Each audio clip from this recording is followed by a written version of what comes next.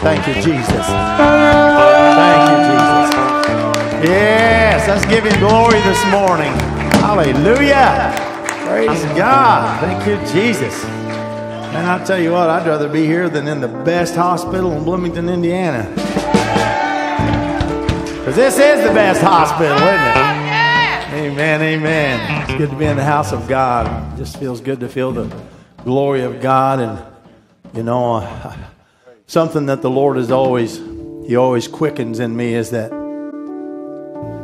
my life matters to Him. Your life matters to Him. Amen. Turn to your neighbor and say, you matter. You matter to God. You matter to God. Amen. Praise God. Amen. Amen. Thank you. Yes. Thank you, Jesus. Thank you, Jesus. Hallelujah. Hallelujah. And I say that this morning because there's an enemy of our soul out there that he says that you don't matter. How many's heard that? Yeah. You don't matter. Come on now. Yeah. Am I the only one that's ever heard that in my life? You know? Well, he's a liar, isn't he? He's a liar. Praise God. God's given us all authority. He's given us all power over all the power of the enemy. We stand victorious this morning. And I know, you know, what we do here this morning, coming to the house of God, you know, the enemy would say that this doesn't matter. You can be a Christian without going to church. You can be a Christian without gathering together with God's people. You know, he tells everybody that. But see, you're victorious this morning because you told him to go fly a kite. You know? And that's a battle. Amen? Thank you, Jesus. Amen. Amen. Amen. God's so good. Father, in the name of Jesus, we thank you, Lord God. We thank you, Father God, Lord, for your plan of salvation for our lives. We thank you, Father God, Lord, for healing us. Lord, taking the broken pieces, Lord God, of our lives. Lord, that mess, Lord God, that's all we had to offer because we had destroyed, Lord, what you were trying to restore and to make brand new, Lord God. But finally, Lord God, we ran up the white flag, Lord God. We surrendered our lives to you, Lord God. And Lord God, you put back the broken pieces, Lord God. And Lord God, you've turned something so miserable into something so beautiful, Lord God. And you did that, Lord God. You did that, Lord, with your wonderful mercies and, Lord God, your loving kindness, Father God. And we thank you, Lord, for your amazing grace, Lord God. We thank you so much, Lord God, for all that you continue to do, Lord God. We thank you, Lord God, for winning the battle for us, Lord. Lord God, we know that there's still a fight to fight, but we read the back of the book and we win, Lord God, and we're grateful for that, Lord. We're thankful, Lord God. We give you all praise for that, Lord. In the name of Jesus, and all of God's people said, hallelujah, hallelujah, hallelujah. Thank you, Jesus. Thank you, Jesus.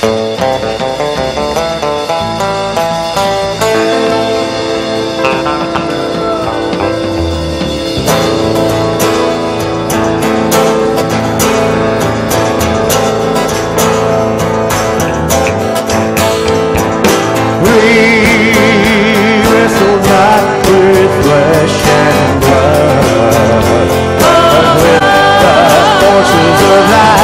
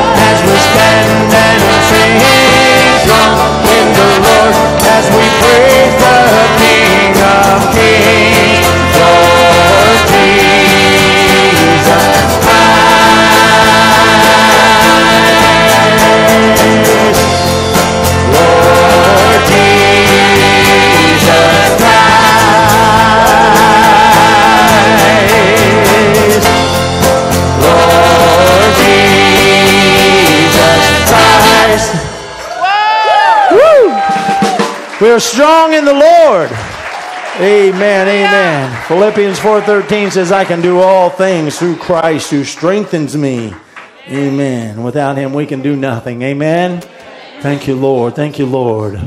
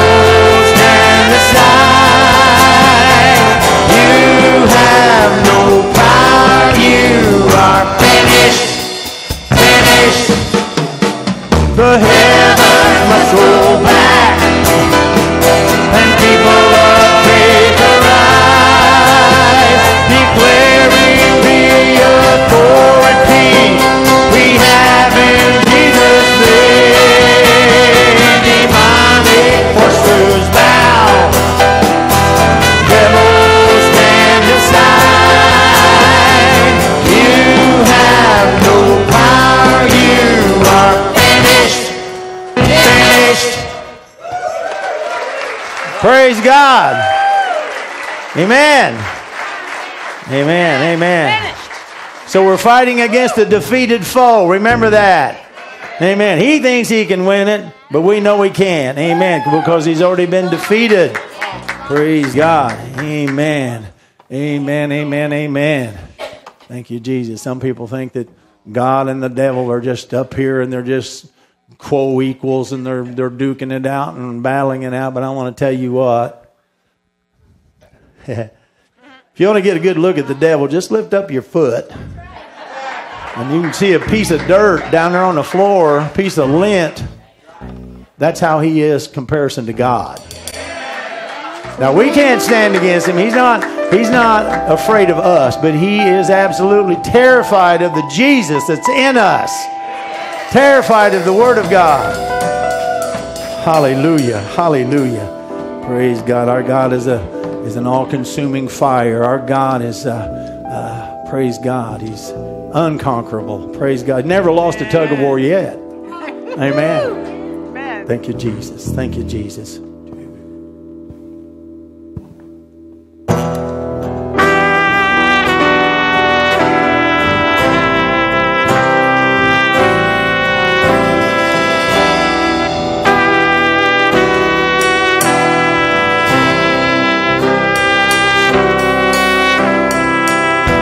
From the highest of heights to the depths of the sea, nations revealing your majesty. From the colors of fall to the fragrance of spring, every creature unique in the song that it sings. All exclaiming, indescribable, uncontainable. You place the stars in the sky and you know them by name. You are amazing, God. All powerful, untamable, awestruck we fall to our knees as we humbly proclaim. You are amazing, God.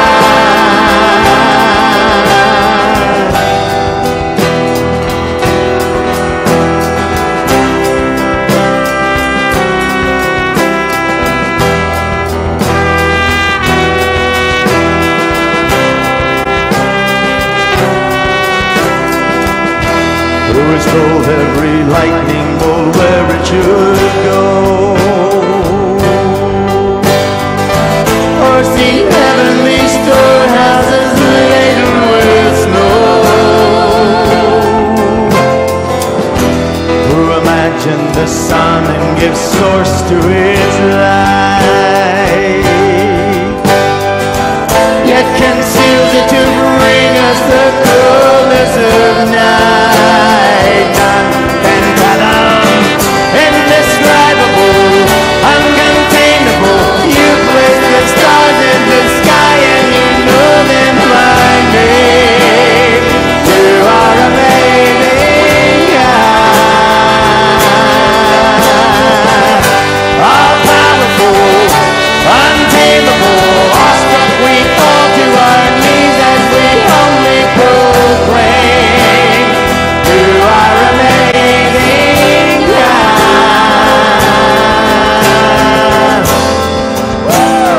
You are amazing, God.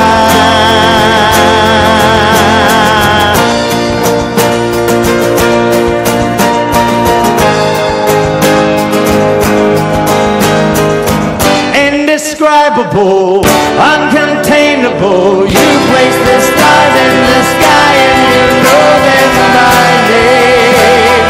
You are amazing, God. All powerful, untamable, awestruck we fall to our knees as we humbly proclaim. You are amazing, God. Indescribable,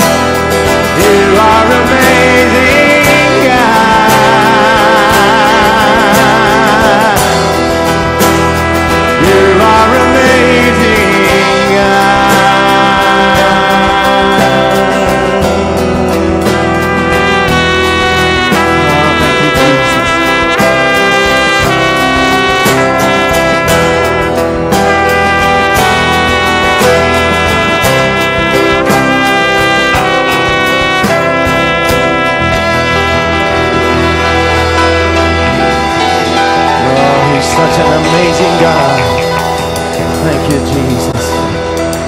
Hallelujah, hallelujah. You know, it takes such an amazing God to have such amazing grace. Amen. Hallelujah, hallelujah. Thank you, Jesus.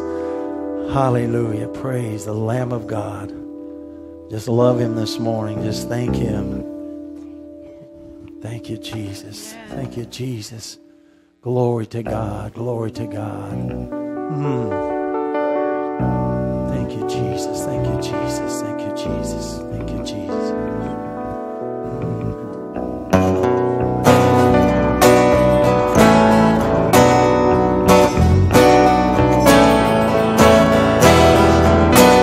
Come and show your power as in days of old. Lord, Lord, let your fire fall. Burn up the idols of wood and stone.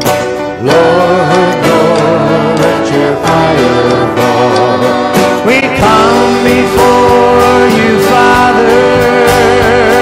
We offer you our lives. Our hearts are on the altar. Consume the sacrifice. Lord, Lord, let your fire fall. And Lord, Lord, let your fire fall.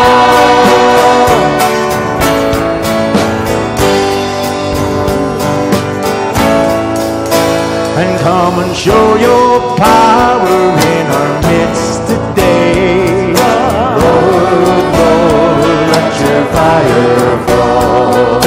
Holy Spirit, come and have your way. Lord, Lord, let your fire fall. Purify your people. Set our hearts ablaze. Give us holy passion. Come and glorify your name. Lord, Lord, let your fire fall. And Lord, let your fire fall. And Lord, let your fire fall. And yes, Lord, let your fire fall.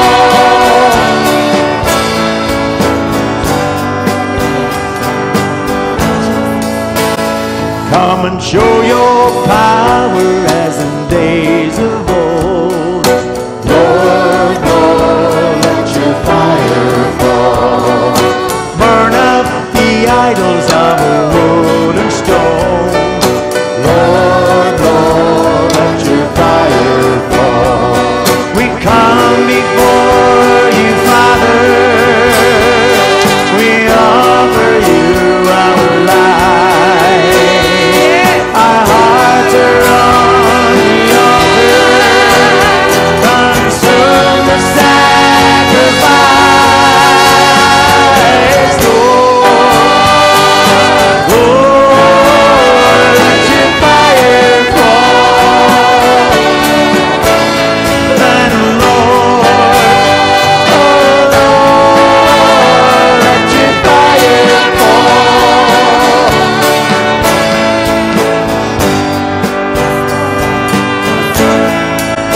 And come and show your power in our midst today. Lord, Lord, let your fire fall. Holy Spirit, come and have your way. Lord, Lord, let your fire fall. Purify your people. Set our hearts ablaze. Give us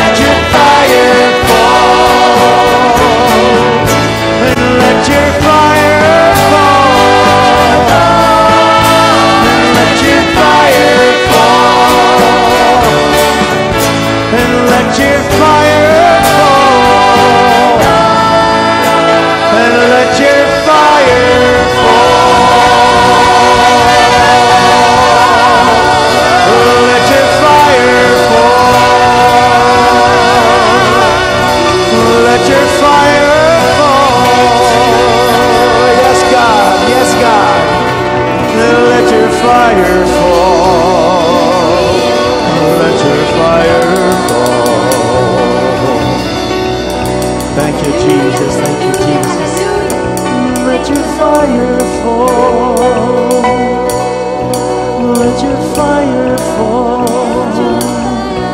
Let your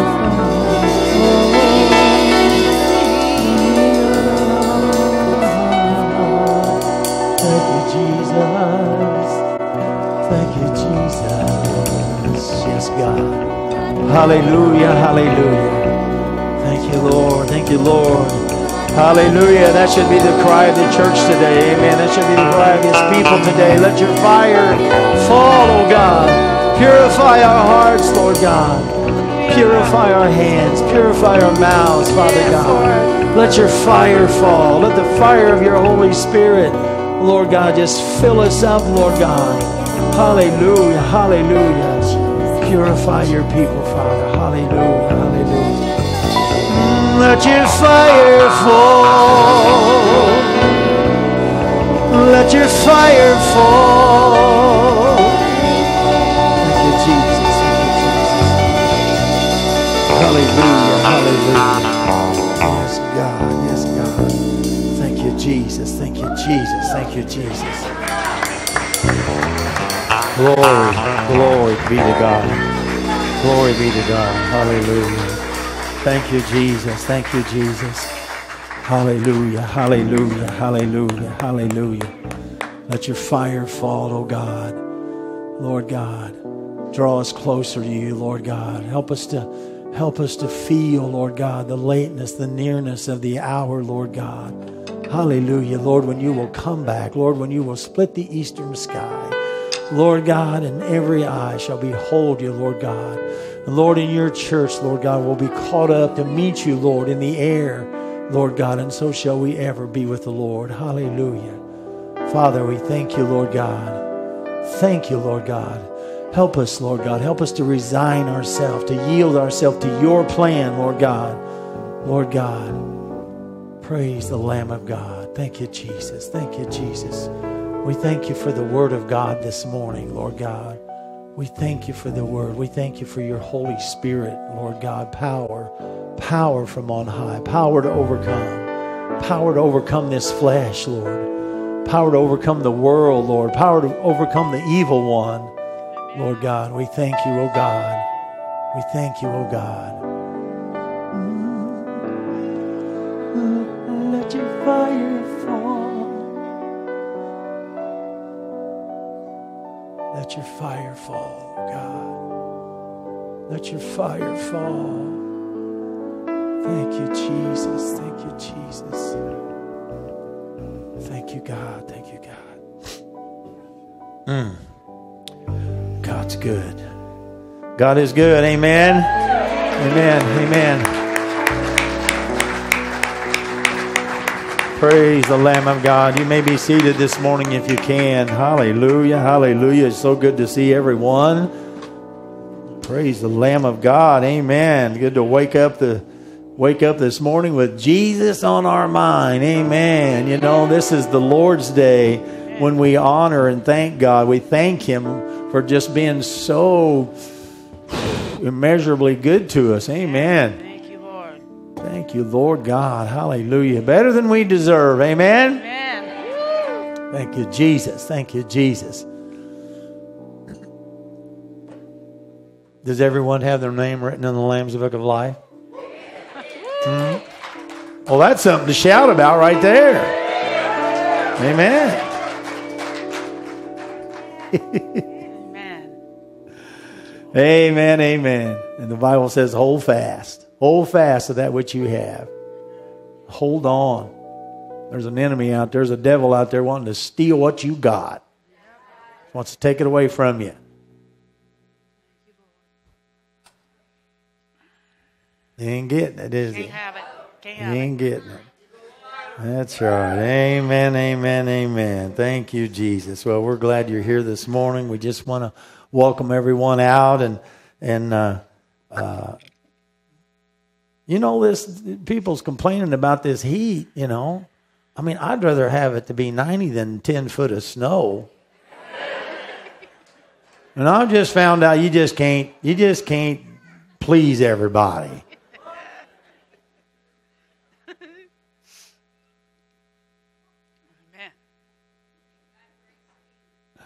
God's good. Amen. Amen. Thank you, Jesus. How many found out if you just focus on pleasing God, that's all we need to do, isn't it? It'll give you a much better, healthier, stress-free life. Amen. Amen. Amen. Well, we just want to welcome everyone. How many first-time visitors do we have with us this morning? Any first-timers this morning? Got two right up here. Got one right over there. We got another one back there. First-timers. Got any over here? Yeah, we got a... Randy, you're not a first-timer. Oh, I see. One right behind you there. All right. Well, it's good to see everyone. Glad to have everyone out today. Praise God. Thank you, Jesus. We have a gift of appreciation for all of our first-timers this morning. If you're a first-timer, lift your hand up. Make sure your hand stays up. We don't want to miss anyone. Just want to remind you that Jesus loves you. God has a plan for your life. Amen. Hasn't changed his mind about you. Amen. It's so good. Praise God. I don't know if I told this story last week or not, but I'm still praying for this gal that I was on my way down to the boogie last week, and we're setting up camp, and a gal caught up with me in her car. Is on 37. She said, "You yelled at me. You going to the boogie?" Yeah. I gave her a thumbs up. She said, "Can I follow you?" And I said, "Sure." So she got in behind us there, and a little bit later she come up again. "You're going to stop at a gas station." So I thought, well, she needs some gas. So I said, "Yeah, we'll pull in at Harrodsburg." And so here she was by herself in this car, pulls in, and she had to go to the bathroom. She didn't need gas. But anyway, so she walked up on Rick and I, and then evidently, I don't know if she just saw our patches or the patch on her back or the cross on my fairing, or she just saw our radiant Christian smile. Yeah, that could have been it. Yeah, and then all of a sudden she pulls the sunglasses off her face and she said, "You guys are Christian bikers, aren't you?" And I said, "Yes, we are." I said, "We're going down to the boogie to see if we can spread some gospel and talk to some people." And she just got all gaumy, in her eyes. And boy, that was such a meeting, because she said, "Well, I was a Christian. I was a Christian," she said. She said, I was going to church for 2 or 3 years and got all caught up in, blah. And she said, "The devil got me back." I said, "Well," "you know that God's never changed his mind about you. He's got a plan for your life." And she got all gaumy again in her eyes. And, if I went down there just for that. Amen. That's right. That's how much God loves her. That's right. That's how much he cares about her. And I hope I ruined her weekend there. I just hope I ruined her weekend. Amen. And then, you ran into her, didn't you?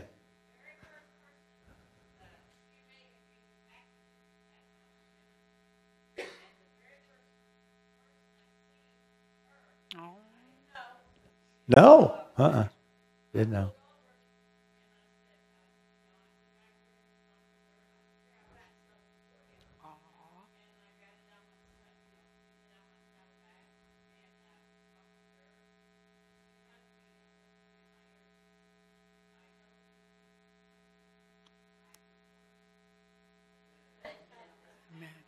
Yeah.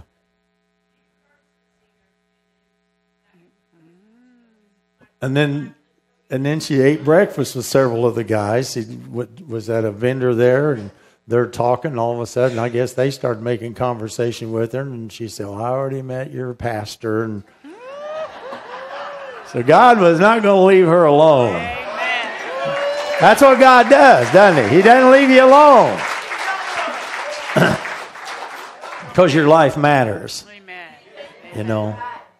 And we believe that's where Jesus would have been, and he was there.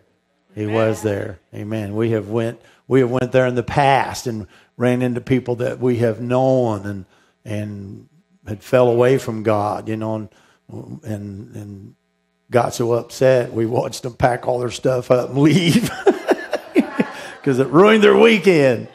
Amen. Especially since we was camped right next to them. So God's good, isn't He? God is good. Amen. Amen. I know we're a little bit late on this, and graduations have already taken place, but we customarily always want to recognize our high school graduates and any college graduates, and you've graduated from a technical school of any sort. So do we have any here this morning that you've graduated from high school? Nobody graduated from high school? Oh, new graduates. That's what I meant to say. 2016.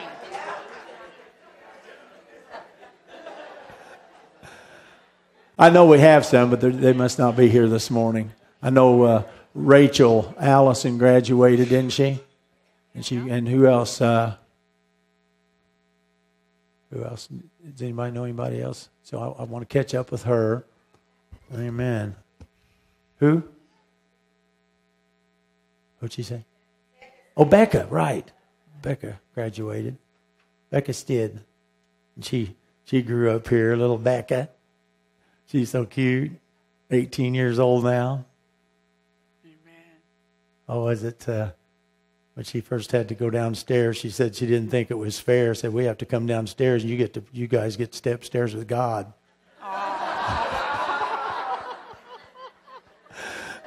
Kids are so cute. They got communion for the first time, and she was just loved kids' church. And she said, but the snacks are kind of crummy. Snacks are pretty stingy. Got this little bitty drink and a little piece of bread. Oh my, God is so good. Do we have any college graduates here? Anybody graduate from a technical college or vocational school? Or all right. Just want to make sure. Don't want to leave anybody out. Amen. Can you say God is good?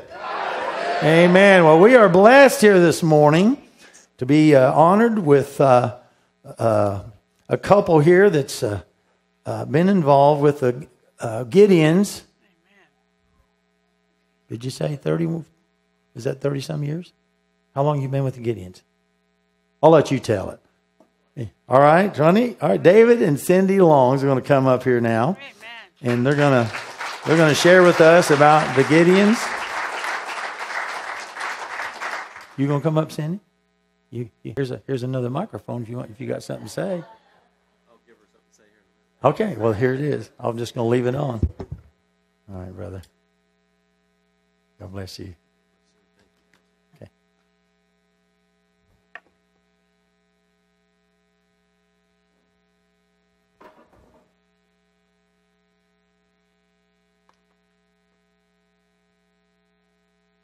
Juan 3:16. ¿Por qué del tal manera amó Dios al mundo, que ha dado a su Hijo unigénito, para que todo aquel que en él cree no se pierda, mas tenga vida eterna? John 3:16. For God so loved the world that He gave His only begotten Son, that whosoever believeth in Him should not perish, but have everlasting life. That's the verse I quoted in Venezuela on April the 9th, 2016. I barely got the first word out of my mouth, and they took over. I couldn't even hear whether I said it right or not. Those folks are so hungry for Jesus that we gave out 189,000 Spanish New Testaments in 5 days. One at a time. We were supposed to give out 250,000, but they were so hungry for Jesus, we had to stop and lead them to the Lord. As soon as you ask them, yes. And we had to say, slow down a minute. We got some scripture verses to read. But when we told them that in the middle of the book, that changed my life forever and put love in me for you and actually for the people of the world. I said, God changed my life and He can do the same thing for you. And when we told the little children in 5th grade that, they all raised their hand, they all wanted a book, and they all wanted God in their hearts to change their lives. When we handed them the book, they opened it, stuck their nose in it. Oh, that smells so good. They have not seen a new book of any kind for 10 years. Most of them, this was their first Bible ever. And they were so happy to get it. I told my Venezuelan interpreter, I said, they're smelling the fragrance of God. And do you know God has a fragrance? And it is good. We carry with us the greatest news that man has ever heard or known. By the way, those 189,000 Bibles were bought from people just like you, who put money in an offering and goes, I want to help send God's word around the world. And those children in Venezuela have a Bible that they couldn't afford, probably would never have, because somebody just like you gave $1.30 so that we could carry this book to them and tell them that God has a plan for your life and it's good. He has a destiny. And they bought that hook, line, and sinker. And you know why? Why not? That's the best message in the world. And it's no secret, as far as I'm concerned, the Savior's name is Jesus. And this book tells all about that Jesus. We carry the greatest news in the world, and the news is Jesus saves. Can you say that with me? Jesus saves. One more time, that sounds good. Jesus saves. Pastor, you have a Jesus-loving group of people here. Wow. And that's what the Gideons are all about, so I'm in the right house. And I am blessed to be here this morning, along with my wife, Cindy. Cindy has stuck with me for 41 years. She's a kindergarten teacher, loves the Lord with all of her heart. And we have a part of the Gideon ministry as the auxiliary. And I'd like for you to hear from Cindy as she tells you a little bit about what the auxiliary does. Is this on? Here you go, sweetie.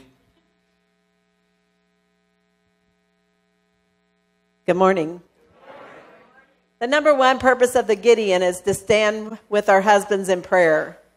So while they're out on the streets and being witnesses for Christ, we're in the behind the scenes praying.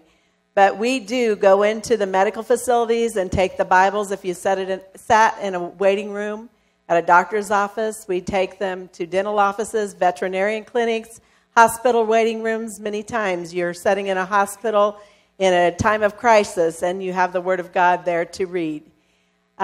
Just this week, we had the Gideon's International Conference, and after our meetings in the morning, we got on buses and went to the streets of Indianapolis, and we were able to witness to people on the streets. We saw many people that were sitting with cardboard boxes. You see the need for Christ. There's so many hurting people in this world. And we were able to share scriptures, to pray with people, and it was quite a blessing this week in what God is doing.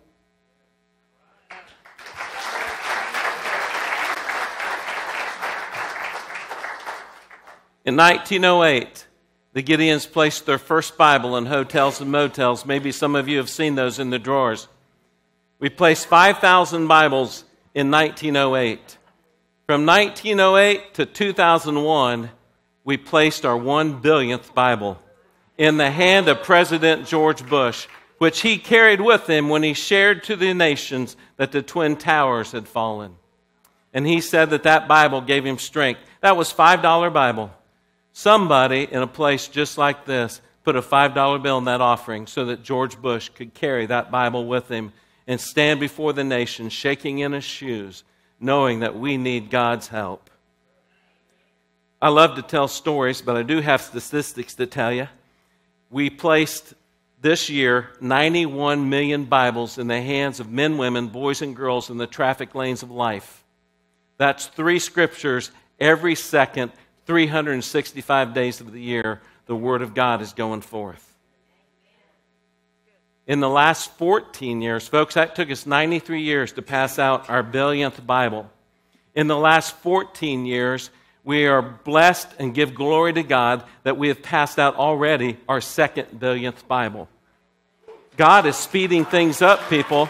Jesus is coming back. The word is getting out. And men, women, boys, and girls are turning to Jesus. We are so blessed to be a part of a ministry that connects with churches like yours to help win the world to Jesus Christ. There's a scripture in Isaiah 55:11 that says, this is a promise. According to the word of God, so shall my word be that goes forth out of my mouth. Pastor, it shall not return void. Do not become discouraged. Don't give up. Don't run away. God is fulfilling his word, and he will bring it to pass. It shall not return void, but it shall accomplish that which I please, and it shall prosper in the thing whereto I send it. I want to tell you a story. I love to tell stories. I have more statistics, but let me tell you this story about Nicky Farmer. Nicky Farmer was from Scotland. He came to the United States for the first time in his life. He landed in Indianapolis, Indiana. He was taken by a taxi, him and 3 other boys, all from Europe, to sell books, to raise money for college. The taxi driver dropped him off at Richard's Restaurant in Kokomo, Indiana, where I was having a Gideon prayer breakfast. The man in my Gideon group, our chaplain, he had a stack of personal worker Bibles just like this. He said, you men, God has called you to share the gospel. You need to get you a stack of these and start handing them out. So I bought 10. Took him in my arms. As I was walking out of the restaurant, I saw 4 boys standing in the middle of the parking lot. Walk right up to them. I go, you boys look lost. And they go, we are. We have no idea where our orientation place is. I said, well, hop in my car. I'll take you. I'll show you all over Kokomo. And I'll take you to where you're being orientated. And so when we got there, I said, I have a gift for all of you boys. And they were about 18 maybe. And I gave each one of them a New Testament. I said, may I pray with you? And they said, sure, fine. They wasn't sure what I was going to do. And I'm not sure they really knew what to do with somebody going to pray for them. But I prayed for them anyway. And I asked in the mighty name of Jesus, help them to sell more books this year than anybody else. And I pray that every door that they knock on, there's a Christian that answers that door, invites them in, gives them iced tea, lemonade, and feeds them. In the mighty name of Jesus, you boys go have a great summer. End of story, I thought. But I want you to know how powerful a copy of God's Word is. 14 years later, I'm at our local 4-H fair. And this young man stands up. He's the speaker for the Sunday service at the 4-H fair. And he's got an English accent, almost sounds Scottish. And he's proclaiming the gospel. And he said, there's a Gideon man that gave me a Bible about 14 years ago, and I would love to meet that man.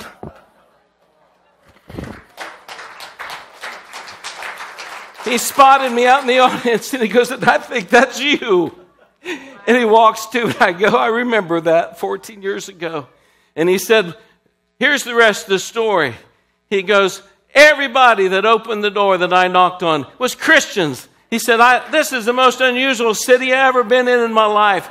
So he came back for 4 years and sold Bibles until he was through with college.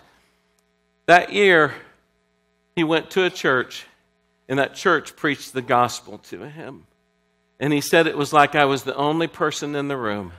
And he said, I'd been reading that little book. He said, I went forward, gave him my heart to Jesus Christ. He's now the pastor of that church in Kokomo, Indiana. And God said, you go back and give back to that community that helped you find Jesus.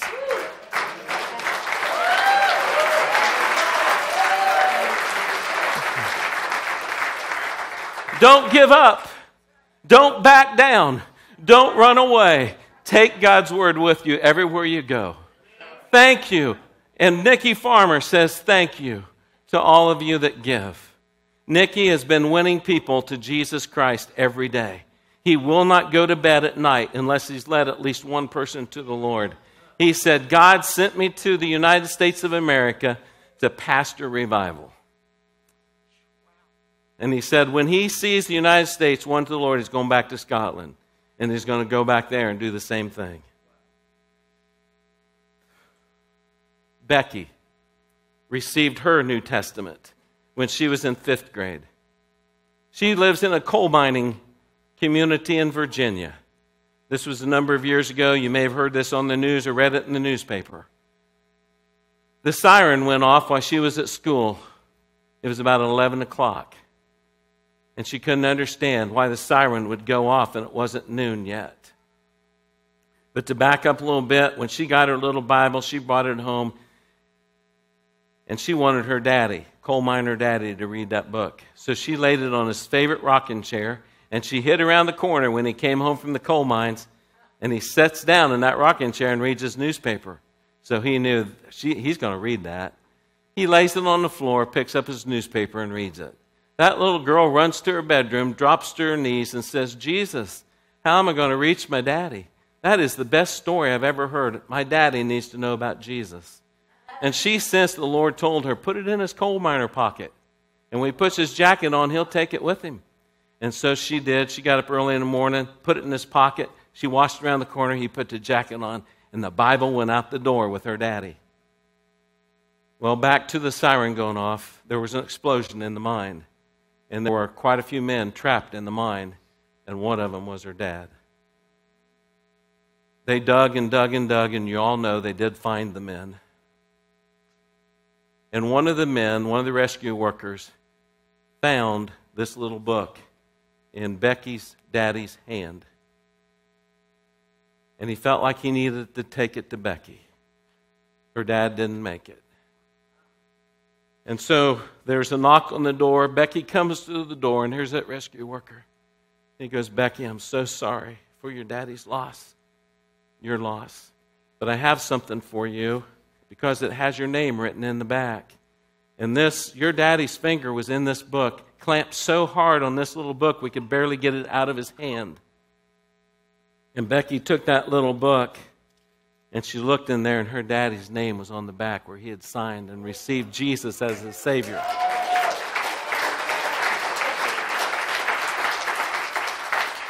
On the inside, beside that page, is a blank page. There were 15 men's names on that book. Wouldn't you like to be the one that gave $1.30 so that Becky would receive that little Bible in 5th grade and take it home and give to her daddy? Yielded 15 men that are going to be in heaven today. And Becky's dad wrote her a little note, said, Becky, I'll never see you on this earth again, but I will see you again. Thank you for that little book. Oh, I have so many stories to tell you. I'm full and overflowing. Been in Venezuela for a week. Those people have absolutely nothing. They have no bread, no food. They don't have good water. They don't have coffee. They don't have anything. They don't have pasta. They only have electricity 3 hours a day. But folks, they are hungry for God. And my interpreter goes, Senior Long, do you think this will have to happen in America for God to get your attention in America? And I said, Diane, I hope not. Are we so bound by the stuff that we have that we forget that we have a need for the God that provides us with everything we need? And so Becky said, I will pray for you if you will pray for me. And I said, I will. I will pray. Pastor, I want to thank you for the opportunity to be here this morning. And there's 4 things that I'd like to ask of this congregation. I was so happy to see that your name is House of Prayer, because that's the number 1 thing on the list. We need prayer. And I want to tell you one of the reasons we need prayer is I was standing before teenagers, giving them all a brand New Testament. This young man listened to me for an hour as I shared how to live the Christian life, because another young Venezuelan girl goes, well, how do you live this thing called Christian? She had no idea. Well, being a youth pastor for 15 years, she floated my boat, and I got right in gear. And for an hour, those children kept getting closer and closer and closer. I had them in the palm of my hand for an hour, sharing with them how to live the victorious Christian life. When I was done, this young 14-year-old boy, folks, I put it in here so I don't crush these. This is his lunch. This is his lunch. It is 4 cookies. That's all he'll have to eat for the entire day. I'm telling you, there's no food there. And he brings this up to me and he goes, Senior Long, I believe what you say. I want to live a victorious Christian life, and I want you to have my cookies. Man, I'm breaking down. I asked my interpreter, should I take him? She goes, you have to take him. That is his step of faith that says, I believe. For a 14-year-old boy to give up his lunch, folks, that is a step of faith. And I took those cookies and I said, young man, I'm going to share these cookies with every congregation I talk to. And because of these cookies, there's going to be hundreds of dollars raised to buy more New Testaments just like yours. And we're going to send these Bibles around the world. And he goes, would you do that, please? And I said, I will. These cookies will pay for themselves over and over and over as God touches men, women, boys and girls' hearts to give so that the world would receive the Word of God. It's because of prayers like yours, those kind of stories can be told.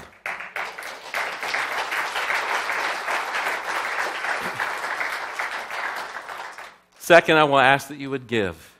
Today you have an opportunity to give. You can give anytime, but I'm asking this morning that if you would like to, you can give.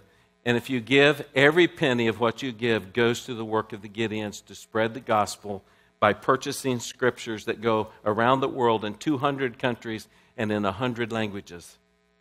And so however the pastor wants to accomplish that, I'll leave that up to you.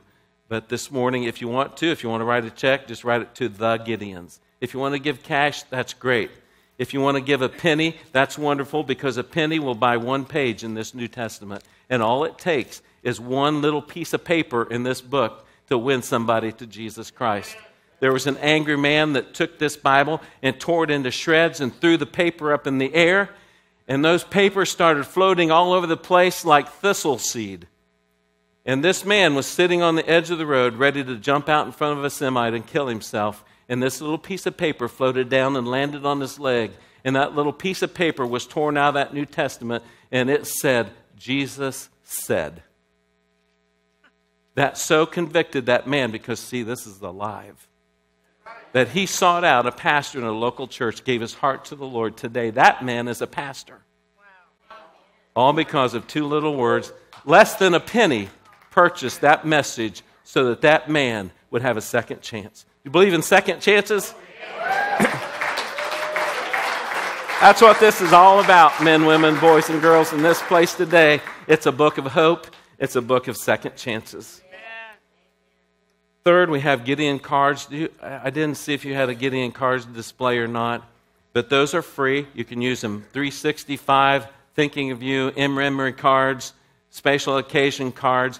You just pull one out of your Gideon card display, give them away, send them off, mail them out. There's another envelope you can pull out of there and give a donation to purchase Bibles.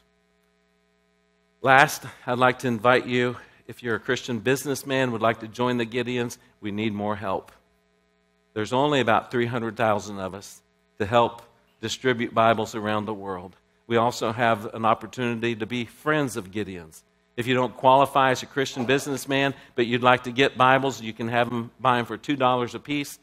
If you're a friend of the Gideon, I have an application for that as well. Last, I'd just like to say thank you for the honor and privilege of being here this morning. Thank you, Pastor.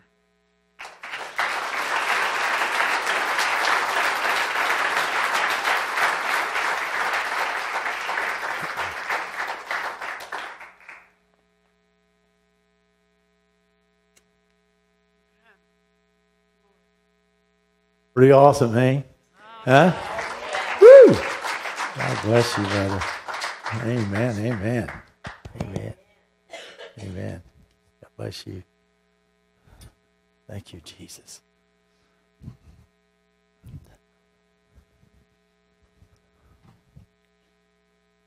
All right. I love hearing about people getting saved. I tell you what, he says in these last days, God says, I will pour out my spirit upon all flesh. And if we would just put feet to that, if we would just, put the word in our heart, let it spill out across our lips. You know, it's not just going into the air, but God's Spirit is making sure that it finds its mark. Amen. To those that are ready to receive the gospel. And I know, you know, you might get discouraged in your witnessing and sharing with people. Well, you know, we got to be discerning, because you got to know when to pick the fruit, right? So we're fruit inspectors. We're fruit pickers. Okay, so it don't take me but just a minute or so to understand if this person is ripe, you know, to hear and ready to hear the gospel. Amen? That may sound a little foreign to you, but that's my philosophy anyway. And so don't grow weary in well-doing, because you will reap in due season if you faint not. Amen. So he says, keep on keeping on. Thank you, Jesus. Thank you, Lord. Amen, amen. All right, praise God. We're going to hear from our news team this morning, and we just ask you to come on up. Okay. All right. All right, Joel, give us some announcements. Tell us what's going on. All right. There's their microphone. There you go, buddy. All right. Good morning, House of Prayer. How's everybody doing today? Wonderful, wonderful. All right, we got a few announcements this morning. We're going to start off here with the Hearts of Fire Choir and Soul Patrol will be singing at the Monroe County Fair this Friday, July 29th, from 6 p.m. to 10 p.m. So please come out and join us for that. The Women of Hope are holding a school supply drive from July 31st or through July 31st to help the Hope families. There's a box in the foyer marked school supplies. And as you're doing your own family shopping, please pick up one extra folder or a package of pencils, a notebook, anything like that, and drop it off in the next 2 weeks. Every donation matters, and doesn't matter the size, and it goes a long way to help the families here. And also, if you need help with school supplies, please fill out a school supply assistance application, and it's at the information station over there in the back. And please turn it in to Sister Jeanette by Sunday, July 31st. And I got a question for you. Does your spaghetti taste funny? Yeah. I mean, I like spaghetti. And if you do too, come join us for a little taste of Italy. The Soul Clown style, July 31st, right after church, $5 for adults, $2.50 for kids. And the Hell House Leaders Meeting is coming up Thursday, August 4th at 7 p.m. So please start praying now and about helping us out. The new 12-step class starts August 14th at 2 p.m. Sign-up sheet is posted. For information, please see Ron or Sandy Glasscock. And we are planning a trip to Kentucky to see the Ark Encounter, a full-size replica of Noah's Ark, and the Creation Museum. We will leave at 6 a.m. on Saturday, August 26th, and return on August 27th. There are information sheets on the table, and please see Sister Jeanette for more information of that. Yes? Yes?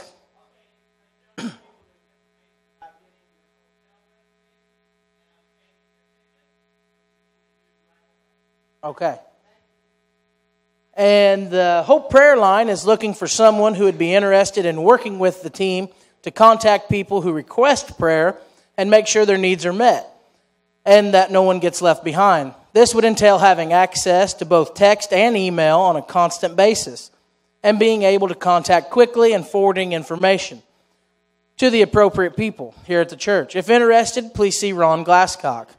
And also, yes? Oh, you just raised? Okay, there he is. Raise it up one more time so they know. That's who you need to see. And also, Unchained has the bearded buckets in the back of the church back there. The pictures aren't on them yet, but what it is we're raising money to help the kids of people that are incarcerated and stuff get Christmas gifts and stuff like that. And there's some names on the bucket. I'm one of them. Bobby is, Tom. There's, Scooter. Scooter said he would shave his head. And what it is, whoever raises the most money by August 28th has to either shave their beard, or if you're a scooter, shave your head. And some of us here have, I think, Bobby, how long have you had that? 30 years? He's not been without facial hair. So that's a long time. Yeah, and I look horrible, so don't put money in my bucket. Put it in Scooter's. We would all like to see him bald. And but they're back there in the back, so please donate for that. And I think that's it. All right. All right. You can put me down for shaving your head. I'll do that. Amen. How about nasal hairs? That count? Come on now. Yeah. Yeah. All right. I want to add to, the road trip to Kentucky to see the replica of Noah's Ark. I think that's going to be fascinating. There will be some of us that's just going to be making the trip, the one-day trip to the Ark, and then coming on back. And so if you want to ride your bike down or do that, that's, don't want to spend the night. There are some of us that's going to do that, go see the Ark, and then we'll come on back. I think it's open from 9 a.m. to 6 p.m. Okay, leaving at 6 a.m. Okay. Oh, my goodness. Oh.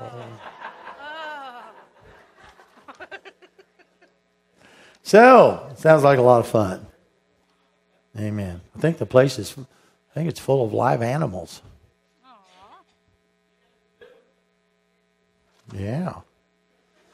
All right. Thank you, Jesus. We're going to ask our ushers to come this morning. And our ushers were just passing out some envelopes. And so if you have, as part of your, you want to give an offering to the Gideons this morning, put your offering in one of those envelopes and mark Gideons on it. Okay? Amen. And that would be great. Now, this isn't your tithe. Your tithe goes into your storehouse. This is an offering. Thank you, Lord. All right. This is where you get the full blessing of the 30, some 60, some 100-fold is in a sacrifice and an offering. Okay? So this is how it works. They will be blessed. You will be blessed. Sure.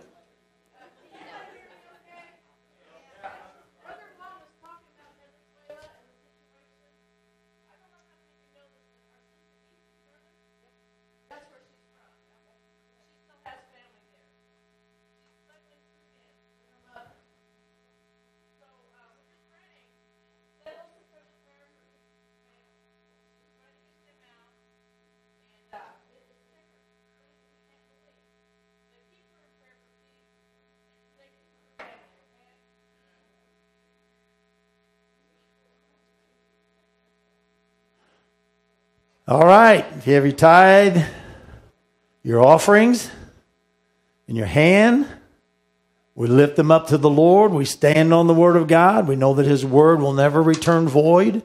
He'll always cause His Word to prosper where He sends it. Malachi 3:10, 11, and 12 says, I bring my tithe into the storehouse that there may be plenty. And God says, He will open the windows of heaven and pour me out a blessing so big I won't be able to receive it all. And God says He will rebuke the devourer for my sake, so that all nations, here's where you smile, will call me blessed. Amen. God loves a cheerful giver. Amen. Amen. We are strong in the Lord.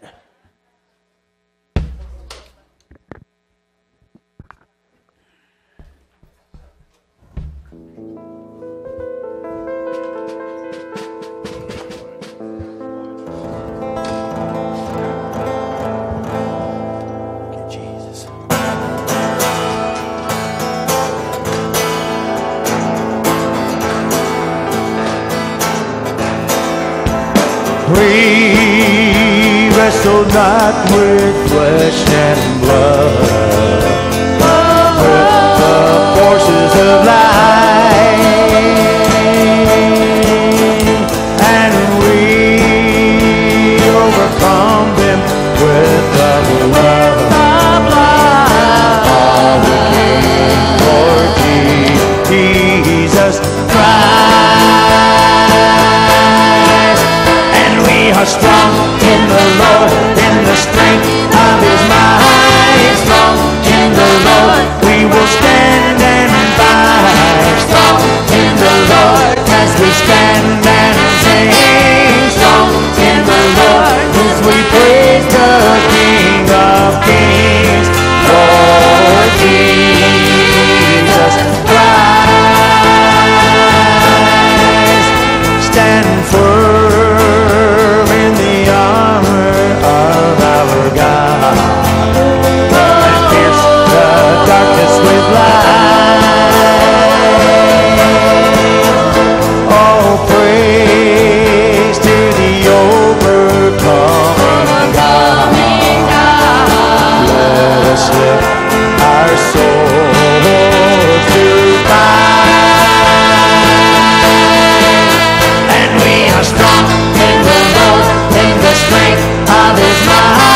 Strong in the Lord, we will stand and fight. Strong in the Lord, as we stand and sing. Strong in the Lord, as we praise the King. We are strong in the Lord, in the strength of His might. Strong in the Lord, we will stand and fight. Strong in the Lord, we will stand and sing. Strong in the Lord, as we praise the King of Kings, Lord Jesus Christ.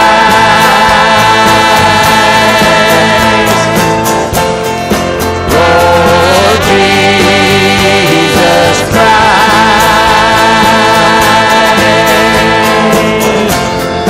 Lord Jesus Christ.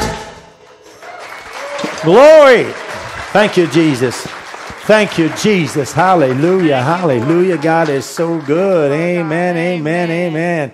Brother Larry Clark, would you lift up your voice this morning, brother, and bless these tithe and offerings? Yes, God.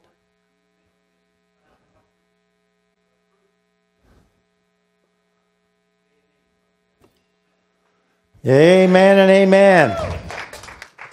Thank you, Jesus. Thank you, Jesus.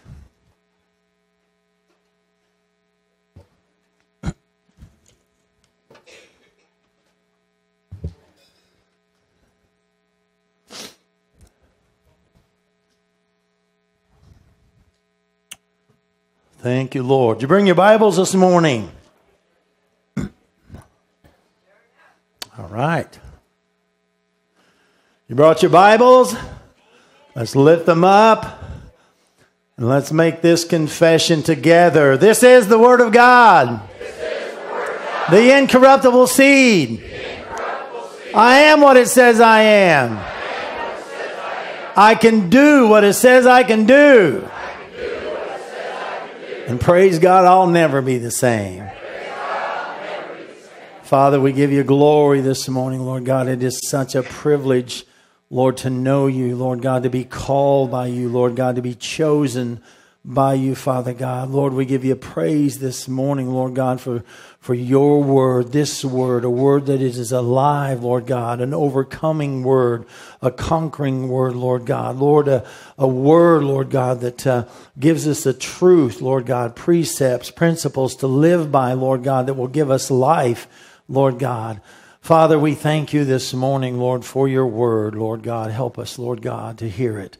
Anoint our ears to hear it. Anoint our hearts to receive it. Father, we give you praise in the wonderful, beautiful name of Jesus. And all of God's people said, amen, amen, amen, amen. Praise God. I believe we live in an exciting hour. I believe, I've heard people say that, I wished I lived back during Jesus' time. I wished I could have walked with Jesus. And that, and that was wonderful. But God He had, how many knows God doesn't make mistakes? He had the people that He needed for that hour. It's by no mistake that we were born for such a time as now. And I believe that we were all born, that we live in an exciting time. We live in the Rapture Generation. And I believe that we have been chosen, praise God, for this late hour to do the work of our Lord. Amen. And getting this gospel message out there. Amen. So, in the next few weeks, I'd like to begin a series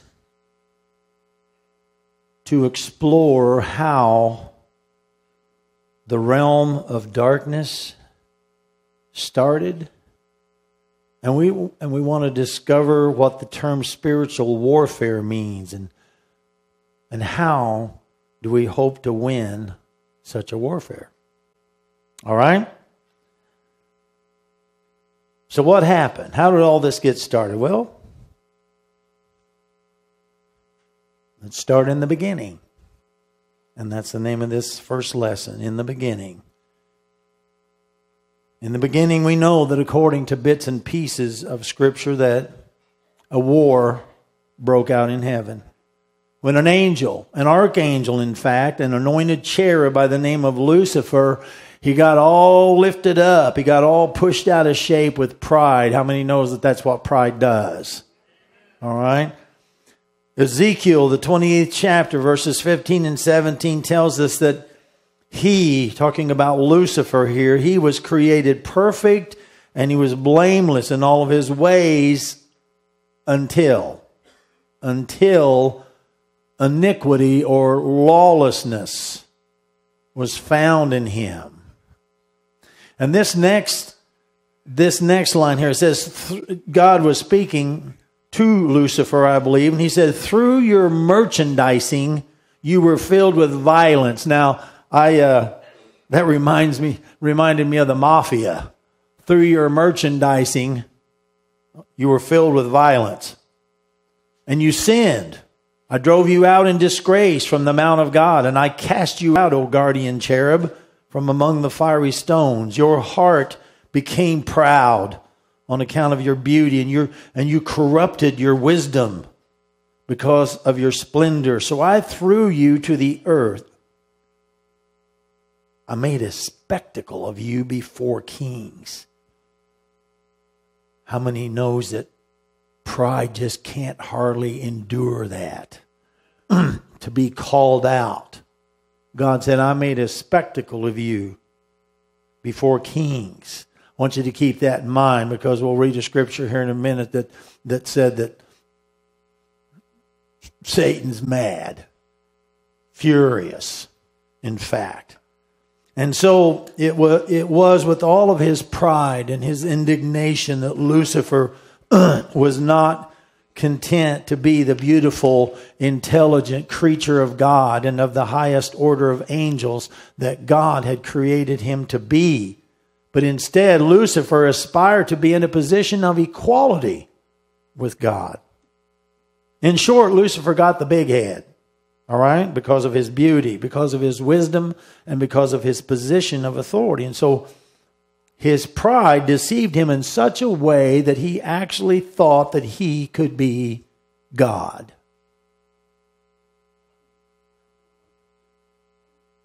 A couple years ago, I saw a gal wearing a t-shirt and said, I believe in one God and no, you're not him.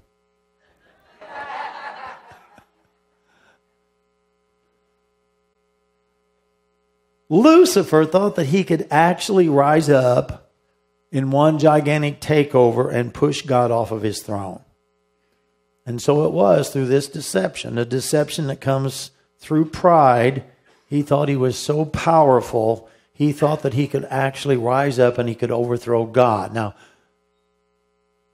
isn't pride so deceptive, so seducing, The Bible says in 1 Corinthians 10 and 12, let him that thinks that he stands, take heed, beware, lest he fall. Proverbs 16:18 says that pride always goes before destruction, and a haughty spirit, meaning a lofty spirit, a heady, high-minded spirit, always causes a fall. Proverbs 11 and 2, I like this, says, when swelling and pride come, then emptiness and shame will come also. So this whole warfare business, I believe, started when pride rose up in the heart of Lucifer. Isn't that how most warfare start? Through pride. In Isaiah 14, 12 through 14, it says, how art thou fallen from heaven, O Lucifer, son of the morning? How art thou cut down to the ground, you who weakened the nations? Well, here's how it happened. For you said in your heart, I will ascend into heaven. I will exalt my throne above the stars of God. I will also sit upon the mount of the congregation in the sides of the north. I will ascend above the heights of the clouds. I will be like the Most High.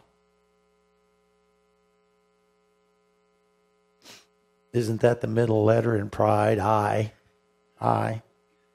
And then in the book of Revelations 12, 7 through 9, it tells us, and there was a war. There was a war in heaven. Michael and his angels fought against the dragon. And the dragon fought his angels and prevailed not. And neither was their place found any more in heaven. Now, can we just kind of get a picture of this? I mean, the Bible says that the angels whom God created that are without number, I find that intriguing because he says the very hairs of our head are numbered. But the angels are innumerable, or without number. Hebrews 12:22 says to an innumerable company of angels. Well, here's a war that broke out in heaven between Lucifer and 1/3 of all the angels that he was in charge of. And here's Michael, another archangel. He was in charge of another 1/3 of all the warring angels.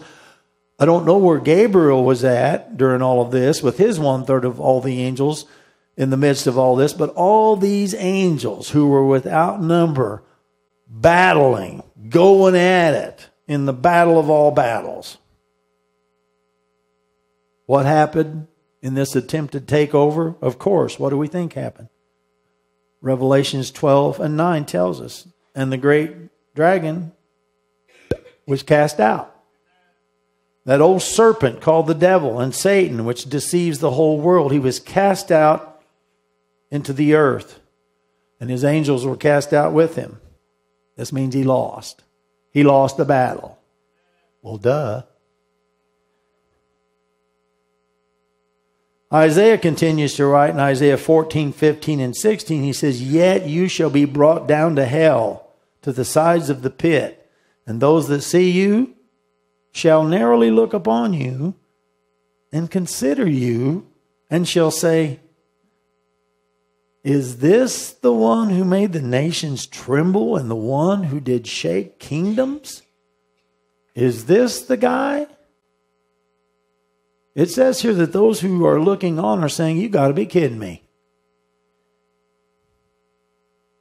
You see, people are going to be amazed at the simple fact that Lucifer, Satan, is not nowhere near, not even close, to being the powerful personification of evil that everyone imagined him to be. That's how good of a liar he is. He's a good devil, isn't he? That don't sound right, does it? Sounds like an oxymoron. He's good at what he does. Luke 10 and 8, it says, I beheld Satan as lightning fall from heaven. I'm laying some groundwork with all of this for the series that's following. Even those angels who were under Lucifer's authority, who rebelled with Lucifer, the Bible says in Jude verse 6 that God has put them in chains of darkness in a place called Tartarus, a place of punishment, awaiting the final judgment. Jude says, and the angels which kept not their first estate, talking about their original position in heaven, but left their own habitation, talking about their place in the heavenlies. It says here, he has reserved in everlasting chains under darkness unto the judgment of the great day. Now, John continues to write here in Revelations 12 and 12. He says, therefore rejoice, ye heavens, and you that dwell in them. And there was a reason to rejoice, because Michael and the angels of God won the war. All right? But hold on. Here's the sad part. Woe to the inhabitants of the earth. Where do we live? I thought so. Woe to the inhabitants of the earth and of the sea, for the devil has come down to you having great wrath, because he knows that he has but a short time. So this war, this spiritual warfare, was brought to earth. Now, Satan knows that he has but a short time to do what? Well, Jesus tells us in John 10 and 10, the thief comes only to do whatever it takes, to steal, to kill, and to destroy, to take from your life. You see, what's happened, I believe, is that since Lucifer's plan to overthrow God not only failed miserably, not only blew back in his face, but his plan also got him kicked out of heaven. In fact, his place and his face was no longer even found in heaven anymore, not even a fingerprint. Remember, Revelations 12, 7 and 9 tells us, and there was a war in heaven. Michael and his angels fought against the dragon. The dragon fought his angels and prevailed not, and neither was their place found anymore in heaven. So after this great war in the heavenlies, and after God had bounced Lucifer out of his place, amen. How many knows that nothing sneaks up on God? God had this plan. He had this plan. He says, now that I have a vacancy here in heaven, and I have a vacancy in the earth that I have created, I need to put someone in charge of it. So God says, I'll make someone just like me. Right? Genesis 1:26, God said, let us make man in our image and after our likeness, and let them have dominion over everything in the earth. Now, even though God is one Lord, one God, according to Deuteronomy 6 and 4, hear, O Israel, the Lord our God is one Lord. Now, this word one here is not like the number one, the numeral one, but I believe that this word one, that God is so one with himself, that God is so complete in himself, and that's what the word one here means in the Hebrew. Even though God is so one in himself, you can't add any more to God to make him any more complete than he already is. How many believes that? He is one Lord, so complete. Well, he speaks of himself here in Genesis 1:26. And I want to bring something out. You may not believe this, and this is okay, but study it out. Look at the scripture. You know, I mean, how many knows we can add to the scripture and we can take away, but let's just take what the word says without conjecture and all of that, okay? Well, he says here, let us make man. Now, he speaks of himself here in Genesis 1:26 in the plural sense. In the plural sense, let us make man after our likeness. And then the word that's used for God here in the Hebrew is Elohim. Elohim, which is a plural word, masculine dominant. How many knows that God is our heavenly Father and not our heavenly mother? But he's referred to as our heavenly Father, okay? Now, and what I want to say here, I know that this is a favorite scripture that people use to say that it's referring to the Trinity. of the Godhead, but it doesn't say that anywhere. That's all an opinion. That's all conjecture. You'll not find that. But I believe the scripture is talking about gender. Gender. In the gender sense. Well, how do we know that? Well, there's proof in this chapter. Let's read the very next verse. Genesis 1:27 says, so God created man in whose image? His own image.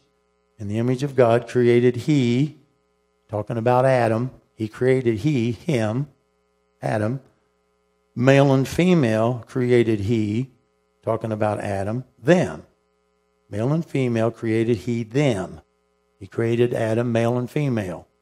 Whose image did he create Adam in? His own image, right? All right.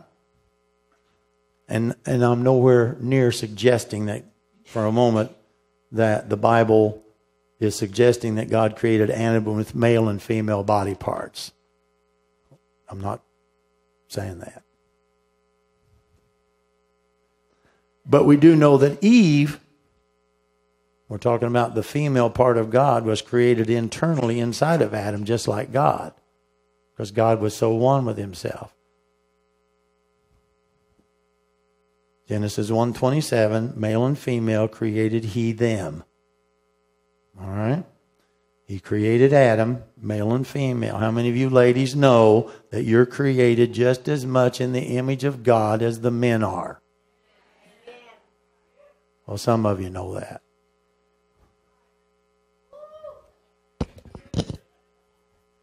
Are we starting to get on the same page yet?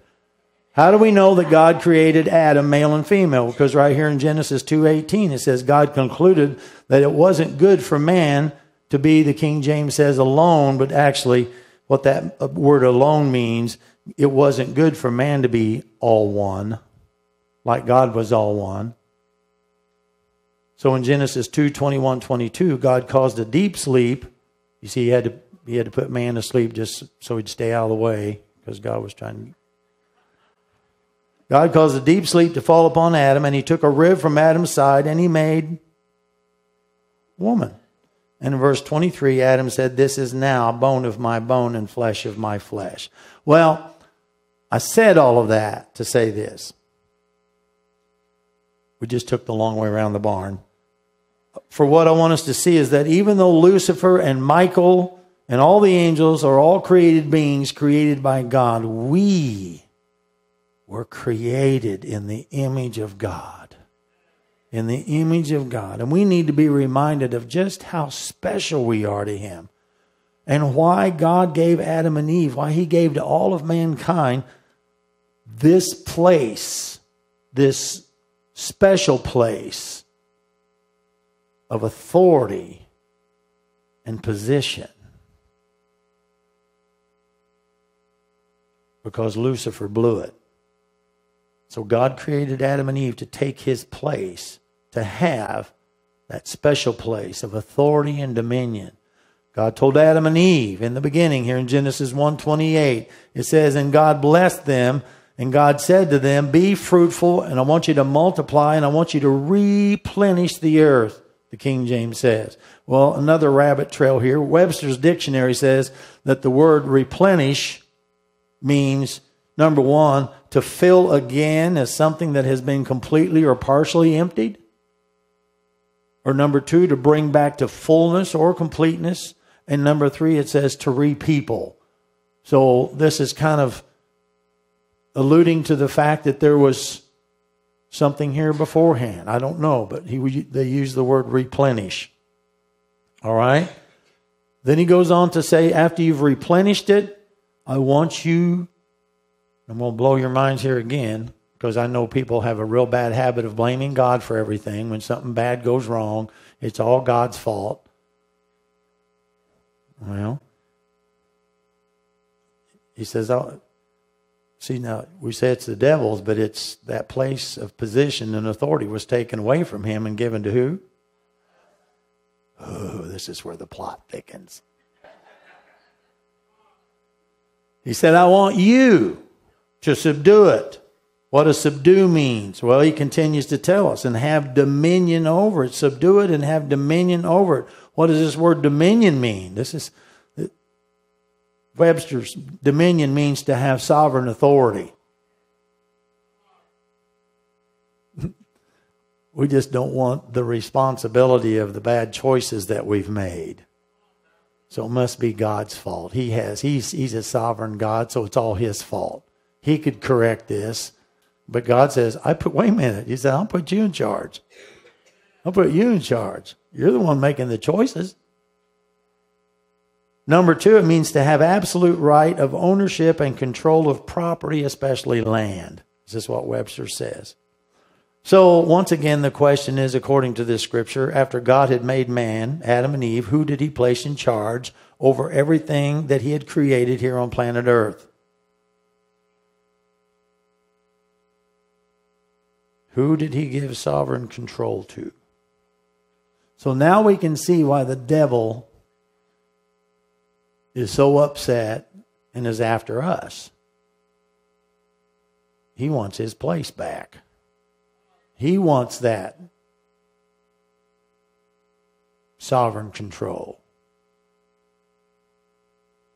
God knew that there was a devil on the loose. Woe to the inhabitants of the earth. He knew that, and he warned Adam not to eat of the tree of the knowledge of good and evil. Paul says in Ephesians 4:27, don't give place to the devil. Don't give your place to the devil. How many knows you give the devil an inch, he'll take a mile? Don't give place to the devil. Jesus said in Revelation 3:11, behold, I come quickly, hold fast. As if somebody's trying to take it away from you. Hold fast to what you have so that no man can take your crown. 2 Corinthians 2:11, Paul says, we are not ignorant of the devil's devices. We're not, because this word exposes him. But if you don't read it, you're ignorant of the devil's devices. But we are not when we read the Word of God. He gives us everything that we need to know. It equips us for this spiritual warfare that's going on around us. And no, the ostrich approach will not work. You cannot stick your head in the sand and just believe that everything's just going to go on as it was. And, well, maybe if I don't bother the devil, he won't bother me. Well, you're already bothered in that. All right? Well, we're not ignorant of the devil's devices. We know what he wants. He wants his place of authority and position back. But God gave it to us. Well, the word or character title of devil means slanderer, or to harass excessively, or a personality who has gone bad, an antagonist who is very disliked. Some other descriptions of the devil include El Diablo, Old Scratch, Mephistopheles, the dragon, the old serpent, the accuser. Jesus says in John 8:44 that he was a murderer from the beginning, and he abode not in the truth because there's no truth in him. When he speaks a lie, he speaks of his own character, for he is a liar, and he's the father of all liars. Well, here's the deal right here. Satan's not only a liar, but he invented lying. He's the father of all lies and liars. In fact, all through the Gospels, Jesus warns us over and over and over again about false Christs, false prophets coming in his name. Paul says in 2 Corinthians 11:14, and it's no wonder because Satan himself masquerades as an angel of light. He pretends to be something that he's not. He masquerades so that he'll not be detected. Paul continues in verse 15, therefore it's no great problem to figure out that his ministers masquerade as ministers of righteousness. And people all over the world, they're falling for it. Hook, line, and sinker. Eve fell for it as Lucifer came slinking into the garden, masquerading as a serpent. The serpent says to Eve here in Genesis 3:1, yay! Did God really say that? You shall not eat of every tree in the garden. And then he says in Genesis 3, 4, and 5, you shall not surely die. That's not what God meant. I'm just paraphrasing here. For God knows that in the day that you eat of the tree, that your eyes will be opened, and you shall be as gods, knowing good from evil. Pants on fire. So what's all this masquerading about? Well, Lucifer wants his place back, and he's willing to do anything to get it. We're talking about spiritual warfare this morning. Well, his plan worked. Genesis 3 and 6 says, when the woman saw that the tree was good for food, and it was pleasing to the eyes, and also desirable for gaining wisdom, she took from the tree and she ate it. She also gave some to her husband, who was with her, standing right there, watching her. Brother Don, do you think that God's going to have Adam and Eve in protective custody when we get there to heaven? I think about stuff like that. He was standing right there, and then he ate it. So right here in this verse, I believe we have three aspects of temptation that Satan uses to get what he wants. And his primary goal is to make us fall. He wants us to fall into disobedience and forfeit our God-given place of authority and dominion. 1 John 2:16 tells us, for all that is in the world, the lust of the flesh, lust of the eye, and the pride of life, they're not of the Father, but of the world. And we know who the prince of the power of darkness is.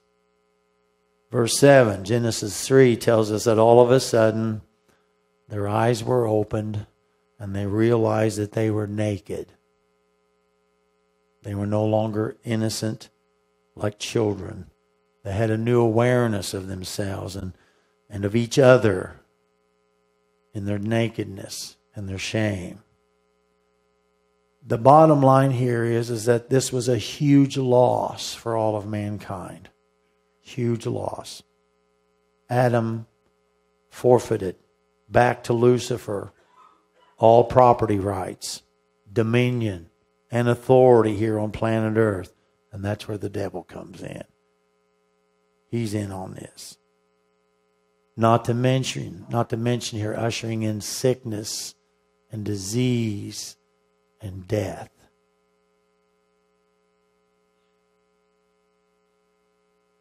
Smile, I got some good news. The war's not over by any means. In fact, it was just starting to warm up. Once again, how many knows nothing sneaks up on God? He already had a plan.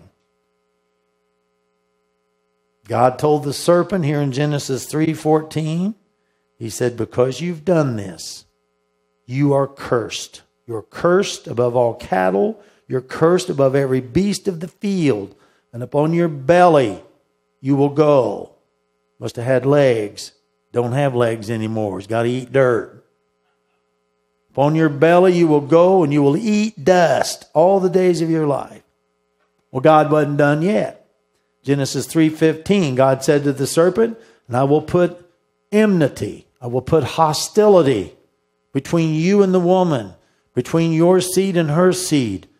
It shall crush your head and you shall strike his heel. Now this is quite a statement here. This is quite, or you might say quite a prophecy. And I'll close with this thought this morning that will lead us into next week's lesson. God said to the serpent, he will crush your head and you will strike his heel. Well, the antagonism between people and snakes, this mutual hostility and opposition, which is still very much a game setter in today's world. How many here doesn't like snakes? See, there it is. This is proof what God said. This prophetic word here given by God, I believe, symbolizes the outcome of this titanic struggle between God and the evil one. A struggle, a war that is played out in the hearts and the history of all mankind. And we know that the offspring of woman would eventually crush the serpent's head at the cross of Calvary. Praise God. Amen. Amen. Jesus got us back onto the playing ground. Amen. We're back in play again. And we know that the offspring, amen, got his head crushed at Calvary, where Jesus won a decisive victory to put mankind back onto the battlefield. So we'll learn more about this spiritual warfare next week to see who the seed of the serpent is and who the seed of the woman is and how we can fight against an opponent that we cannot see. All right? All right. Praise God. Thank you, Jesus. Father, in the name of Jesus Christ, we thank you for the blood of Jesus. We thank you, Father God, Lord, that we have the victory this morning. Praise God. We thank you, Lord God, Lord, for all of those who have enlisted in the fight. Father, we thank you, Lord God, for victory this morning over sickness and disease. And yes, over death, hell, and the grave itself. Lord, because you gained victory over death, hell, and the grave. We thank you, Father God, Lord God, for personally choosing us, picking us, Lord God. Lord, being born for such a time as now, Lord God. Help us, Father God, to put on the whole armor of God and stand in that evil day, this evil day. Father God, we thank you for victory this morning. We ask everybody to stand this morning, and we want to give you an opportunity. If you're here this morning and you have not accepted Jesus Christ into your life to make him Lord of your life, if your name is not written in the Lamb's book of life, we want to give you an opportunity to be on the winning team. God wants you to have hope this morning. He wants you to put your faith in him. John 16:33. He forewarned his disciples just as he has forewarned us. There's going to be tribulation. In this world you shall have tribulation. There's going to be problems. There's a devil on the loose. But he said, be of good cheer, for I have overcome the world. He said, put your peace. Find your peace in me. If you're trying to find peace in this world, you're not going to find it. It's not here. But find it in Jesus Christ. Many of you know what I'm talking about. Many of you that God has dealt with your heart, you surrendered. And speaking personally, from that moment, 2:30 in the morning, when I said yes to God, you talk about a peaceful, easy feeling. He gave me a peace then that I still have in my heart today. And yes, I have ran headlong into problems and tribulations of this world. But you know what? I always find my peace in God. And that's why we can be strong and steady in the faith and to fight this fight of faith and to be overcomers in this life.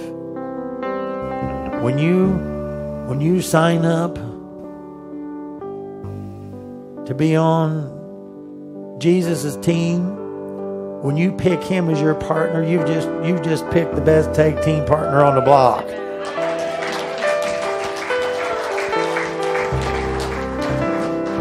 I believe it breaks the heart of God when he sees us out in the ring trying to fight the devil all alone, getting the snot stomped out of us, and he's hanging over the ropes. He's hanging over the ropes this morning. You've watched tag team wrestling. And he's saying, tag me. Let me in the ring. Let me in your life. Take a break.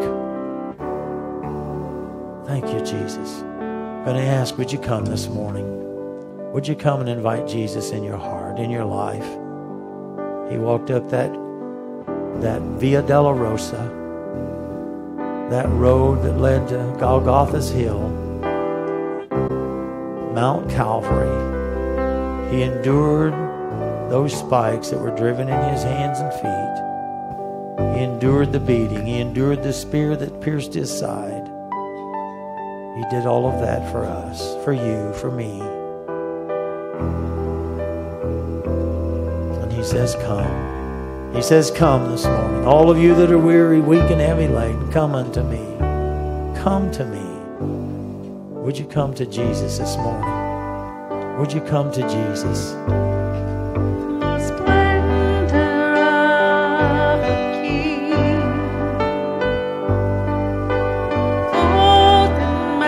Would you come? Let all the earth rejoice. Let all the earth rejoice. He wraps Himself in light. Darkness tries to hide and trembles at His voice. Trembles at His voice.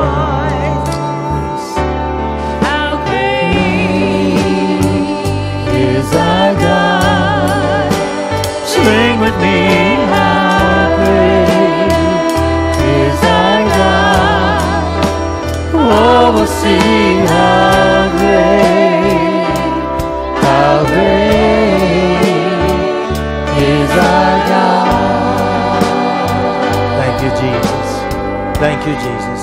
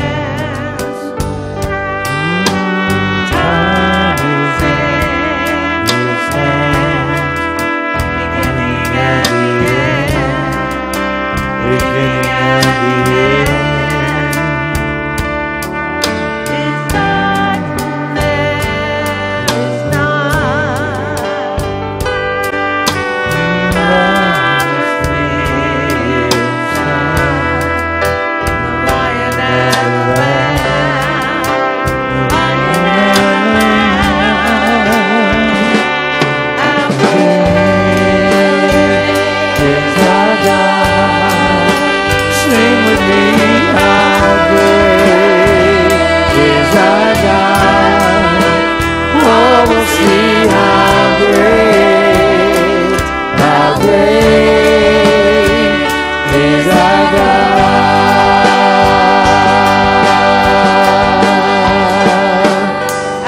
Great is our God.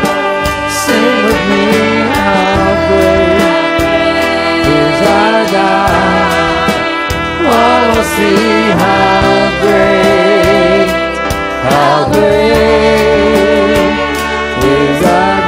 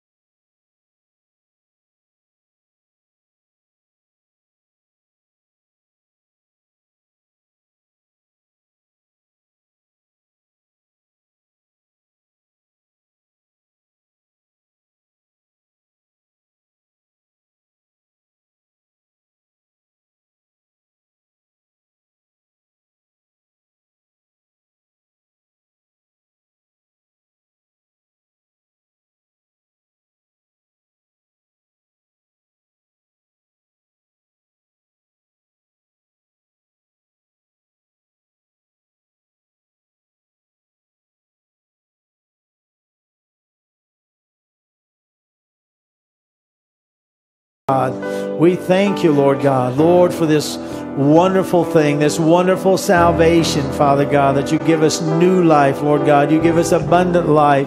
You give us eternal life, Lord God. Lord, we thank you this morning, Lord God, that you call us one of your own, that we're your people, Father God. You're our God, Lord God. Hallelujah. We are so blessed this morning, Lord God. Lord, that you saved us, and Lord God, you filled us with your power, Lord God. You didn't forsake us, Lord God.